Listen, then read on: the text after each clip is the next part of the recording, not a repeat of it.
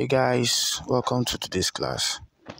In our last class, which happened to be the part 1 of this particular class, we did look at a gasoline generator, a Tigmas 2900 generator that has power output issues. And of course, we did try troubleshooting and testing various components that could be the reason for the fault with our multimeter. We did test the sockets and we went straight to the alternator that comprises of the rotor and the starter. And of course, we tested the rotor and the starter to ascertain if it has continuity or if there is earthing issues, and we discovered it was in perfect condition.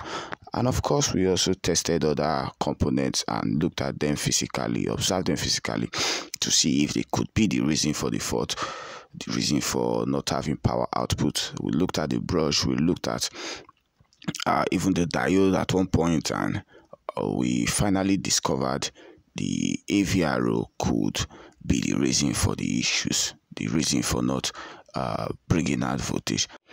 And when we loosed out the AVR, we discovered the AVR was well swollen. So in today's class, we'll be installing a new AVR. So without further ado, shall we? Okay, I came prepared anyway. I had a strong feeling the AVR could be one of the issues, and I came with an AVR. Okay, this is the AVR I came around with. Well, I really wanted to get a new AVR, but I just couldn't because of time constraint and basically, where they sell it around is, I just can't get it at the moment. So I need to improvise, and I came with another AVR, though not new, but will serve the purpose. It's very much functional. Okay, so this is it now. Don't forget, I lose these two wires. I will have to connect them back. Okay, I will have to connect them back. Basically, for those that are not experts, for those that do not fix generators, or for those that are just trying to learn it for the first time, what you need to do when you lose out something, make sure you fix it back immediately. It's advisable you fix it back immediately. So let me fix this back, since we discovered it's very continuous and we just discovered the fault is coming from the AVR. So it is better we fix it back immediately so we don't misplace some of these little knots. Okay,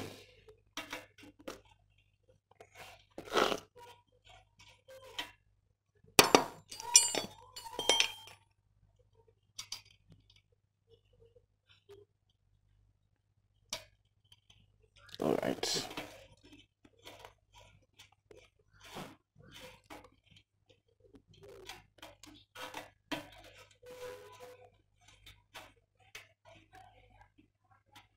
Okay,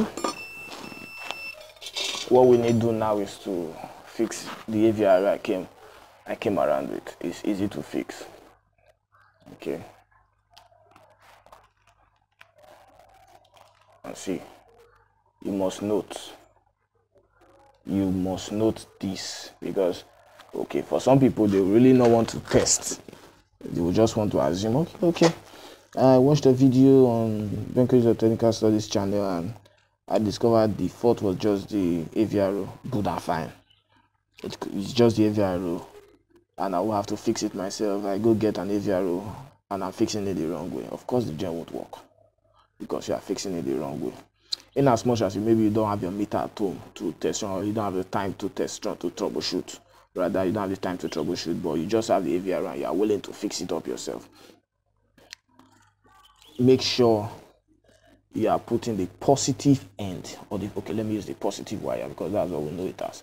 The positive wire in the right place, and the right place is usually on the left of the carbon brush. Please do not forget that. This is positive and this is the negative part. The negative is at the right of the carbon brush. Okay, I've successfully fixed it. I fixed it the right way. Okay, do not look at it and say, okay, the blue is going to the left and the yellow is going to the right. It's not like that. Sometimes you may get an AVR and they may have different wire colors. If they have different wire colors, you get confused along the line. So the best thing to notice, know where the wire, know which of the wire is positive. Okay, we now know the left, we now know the blue wire is positive, and that's how we took it to the left. And if the blue wire is positive, that means most definitely the yellow wire will be negative. I will take it to the right. Okay, we've done that already. Let's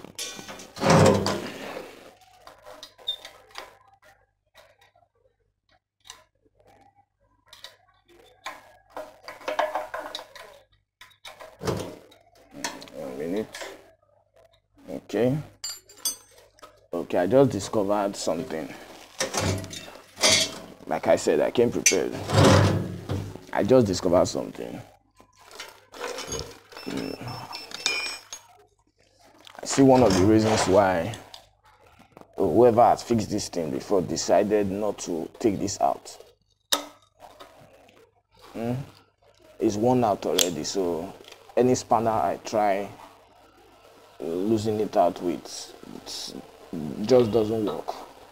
I tried the 6-7 spanner just now and it doesn't work, but I have a gripping plier here, so I'll be using the gripping plier to pull it out. I know it's going to be difficult, but that's the function of the gripping plier. The gripping plier is to pull it out. Okay.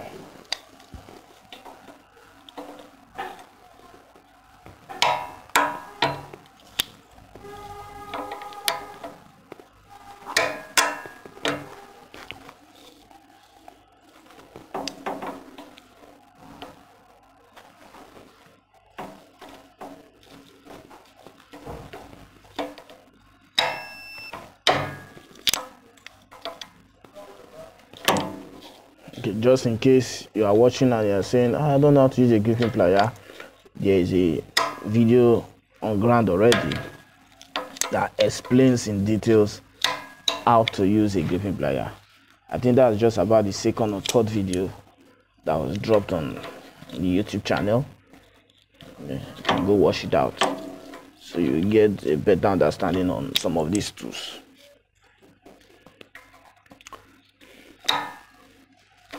Wow, this thing is very, very strong. And of course, that's why the gripping plier is here. You're going to lose it out.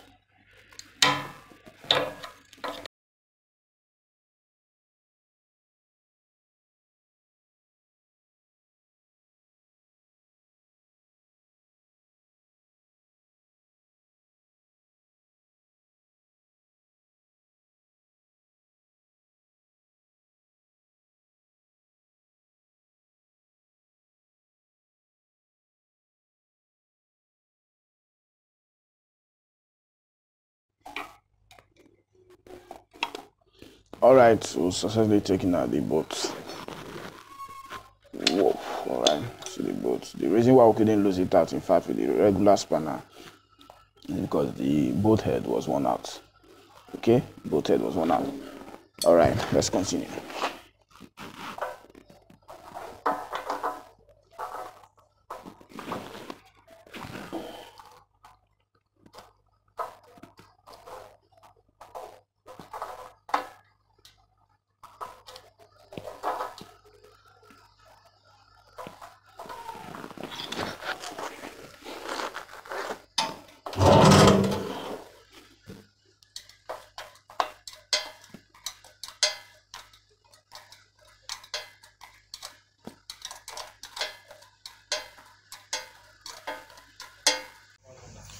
Okay, now we've successfully installed another AVR. Let's couple this part, then we'll kickstart the generator. Okay.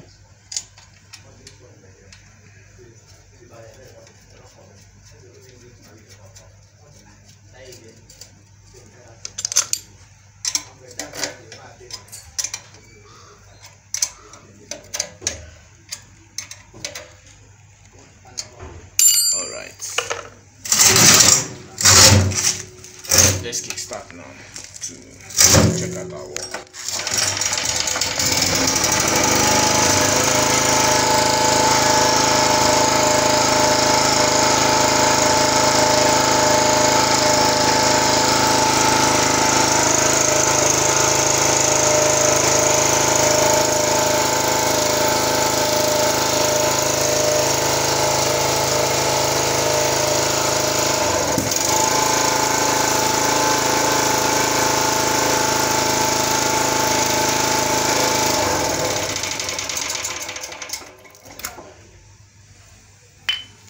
Okay, just a quick recap. The generator before now couldn't bring out the voltage.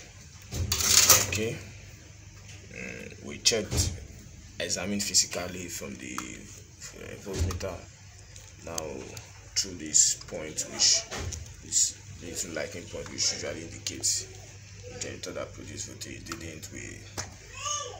We did a test run to check for continuity via the multimeter.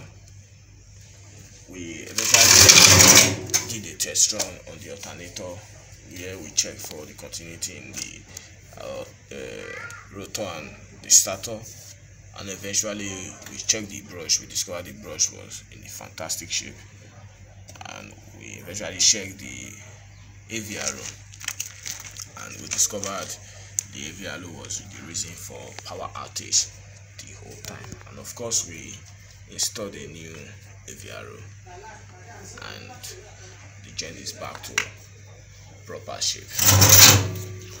But one more thing, if you notice carefully, at one point this voltmeter did not bring out voltage whatsoever. It did not show there was power in the generator. On a norm, if you put on the generator, if there was power, it will go to the right. Okay, that's how it works. But what I need to tell you now, for those that noticed, this voltmeter is faulty, although it is not in our job description by our clients to fix the voltmeter. Otherwise we would have fixed it right away. Okay, that is it from us for today's class. We hope you enjoyed the teachings, and we hope you can now install a new AVR yourself.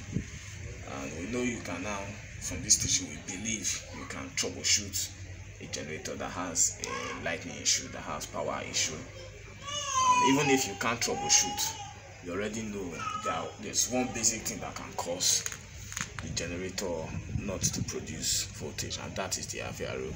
And I believe with what you've seen today on this class, you can change the AVR yourself, which is quite easy.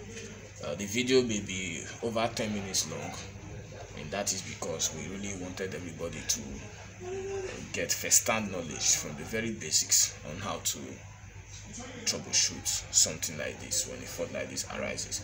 But notwithstanding, if your generator has a fault like this and you really don't want to troubleshoot, or do not have the time to go into using of the multimeter, or you don't have the multimeter around to test with, you can simply lose that part of the generator and observe your AVR. If your AVR is 40, you change with the knowledge we've gotten from today's class.